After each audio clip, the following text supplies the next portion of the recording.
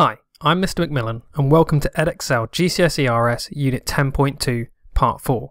In this video we'll look at the Catholic understanding of Apostolic Tradition and how this relates to the Bible, Protestant views on authority, as well as beliefs about Mary.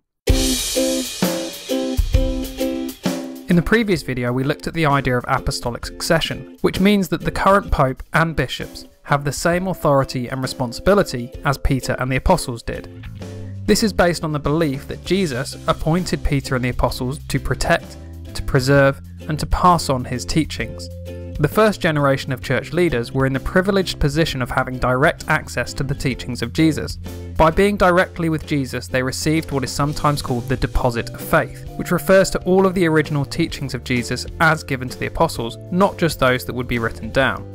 Starting at Pentecost, the Apostles, led by Peter, began to fulfill Jesus' command to spread the gospel and share this deposit of faith with new converts.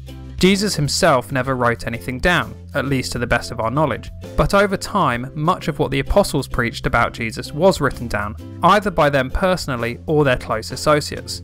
Some of this was in the form of memoirs of the life of Jesus, what became known as the Gospels. Some was the history of the early church, while much of it was in the form of letters written by the Apostles to different individuals and groups. The early church began the process of copying and collecting together these writings. By the 4th century, the church had a clear, distinct group of writings, which they called the New Testament. Along with the Jewish scriptures, known as the Torah, which would become known as the Old Testament, these two collections form what Christians now know as the Bible. The word Bible simply meaning a collection of writings or library. So why does the Bible have authority for Catholics? The Catechism says that the Bible is the words of God expressed in the words of men. The Bible itself presents a claim to be from God. St. Paul wrote to Timothy saying, "All scripture is inspired by God and is useful for teaching the truth, rebuking error, correcting faults, and giving instruction for right living." In other words, Christians believe that the Holy Spirit inspired the writers of the Bible, and the Holy Spirit guided the early church in the process of selecting which writings were inspired and to be included in the biblical canon.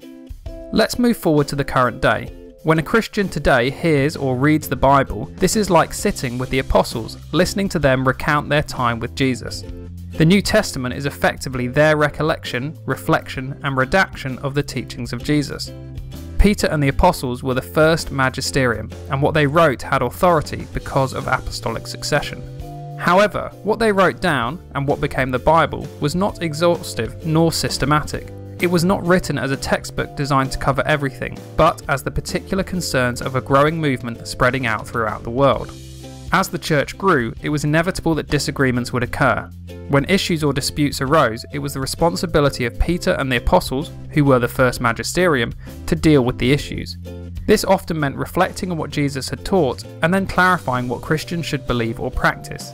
The first example of this process of church decision-making can be found in the New Testament in the book of Acts. As the church grew with non-Jewish converts, the issue of circumcision led to a dispute.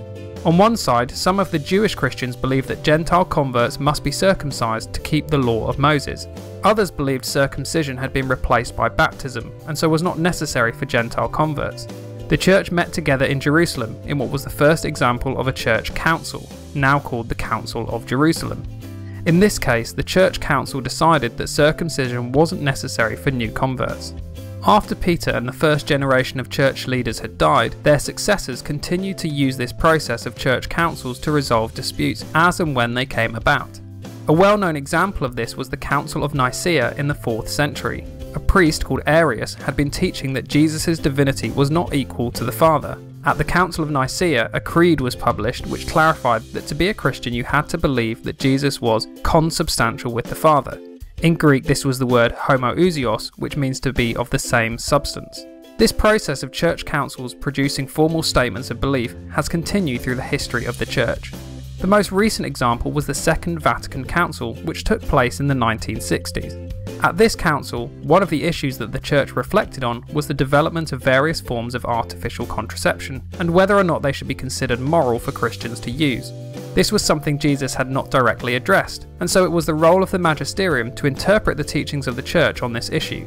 Their decision was that taking into account the church's view on marriage, sex and the sanctity of life, that forms of artificial contraception could not be condoned. These teachings are now formalised into the Catechism of the Catholic Church. Collectively, this process of using councils, creeds and the Catechism to clarify, structure and preserve the true Christian faith is what Catholics refer to as Apostolic Tradition. Because of apostolic succession, the magisterium has the authority to protect, to preserve and to pass on the Christian faith. The various clarifications, interpretations and additions that have been added by the Church over the centuries form what we call the Apostolic Tradition. So let's summarise the Catholic understanding of authority and then see how it compares with the Protestant view. For Catholics, the final authority lies with the Church, which was passed on from Jesus to the Apostles, as seen in Matthew 16. Because of apostolic succession, this authority is passed to the Pope and the Magisterium today. Over the centuries, the teachings of the Apostles and their successors have been collected together to form what is called the Apostolic Tradition. The Bible, written under the inspiration of the Holy Spirit, is a major part of the Apostolic Tradition, along with the creeds, the councils and the Catechism. The authoritative interpretation of the Bible is the responsibility of the Church, through the Magisterium. Individual Catholics should read the Bible for themselves, but within the framework of the Apostolic Tradition. For Catholics, the Holy Spirit works by guiding the leaders of the Church to come to the authoritative interpretation of the Apostolic Tradition. Protestant Christians take a different approach. The German reformer Martin Luther, in the 16th century, developed the principle of sola scriptura, which is Latin for by Scripture alone. This view claims that there is no authority other than the Bible. There is no official interpreter, and each person is ultimately their own pope, the final authority. An individual can and should read the Bible for themselves. The role of the Holy Spirit is to guide the individual to come to a full understanding of the true meaning of Scripture. We now move on to look at the importance of the Virgin Mary for Catholics. At the same time, I'll use this as an opportunity to highlight the distinctly different approaches to authority taken by Catholics and Protestants. The Bible says comparatively little about the life of Mary, the mother of Jesus. Because of this, Protestants, who rely on the Bible alone, make very few claims about Mary and her particular role within salvation history or Christian beliefs. At the Annunciation, the angel says to Mary, "Greetings, O favoured one, the Lord is with you." But Protestants would not attach anything more significant to this verse than what is read at face value. On the other hand, when reading the same verse, Catholics appeal to the Apostolic Tradition, which they claim shows that from the very beginning of the Church, it was understood that Mary had a unique role in salvation. For example, by the 3rd century, many writings about Mary referred to her as the Theotokos, which is Greek for Mother of God. In 1854, Pope Pius spoke ex cathedra on the issue of the Immaculate Conception.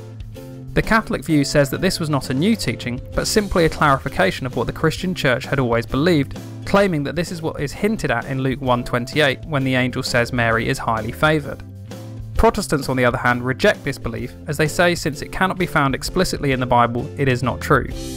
As I've just mentioned, Catholics believe in the Immaculate Conception. This is the belief that Mary herself was conceived without sin and continued to live a life without sin.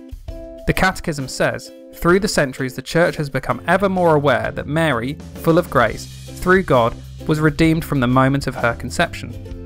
This quote from the Catechism shows how Catholics use the Bible, supported by Apostolic Tradition, to clarify what the Church teaches. Catholics also believe in the virgin birth. This is the belief that Jesus was conceived without sin, and that Mary fell pregnant by the power of the Holy Spirit, rather than through sexual intercourse. Mary is also called ever virgin because the Church teaches that she remained a virgin for all of her life.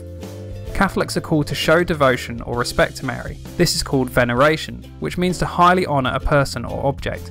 Catholics would clearly state that veneration is not the same as worship. Only God is worthy of worship. However, veneration means to show honour to God's creation or creatures, which itself brings glory to God also. How do Catholics venerate Mary? Because of the belief in the communion of saints, Catholics may ask for her intercession, with the Hail Mary being the most common example of this. The Rosary, which involves repeating the Hail Mary prayer, is also a popular form of showing devotion to Mary. Many Catholic churches will have a statue of Mary, or perhaps a side chapel, which is sometimes called a Lady Chapel in honour of Mary. The Church liturgical calendar honours Mary by marking various events in her life, such as the Annunciation or her Assumption into heaven. Some well-known sites of Marian pilgrimage include Lourdes in France, Knock in Ireland, and Walsingham in England. Thanks for watching. I've been Mr. McMillan. That's the end of part 4. Please remember to subscribe to my YouTube channel, give this video a thumbs up and follow me on Twitter @MrMcMillanREvis. And remember, as always, you can also download an audio version of this video from iTunes.